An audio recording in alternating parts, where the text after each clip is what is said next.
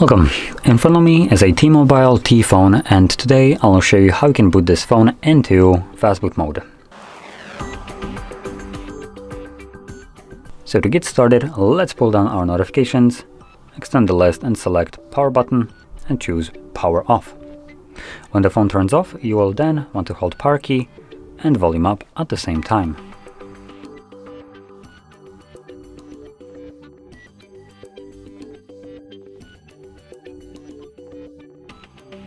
This will bring up the boot mode, as you can see right over here. So using volume up only, you want to select Fastboot mode, which is the middle option, and then confirm it with volume down. And that's it. We are now in Fastboot mode, which is visible right here. Now that is how you would boot your device into it. And to leave this mode, I believe you can just hold the power key. So I'm gonna try that right now.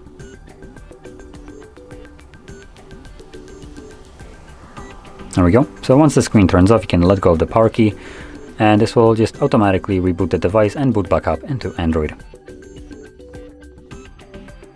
And there we go. So if you found this very helpful, don't forget to hit like, subscribe, and thanks for watching.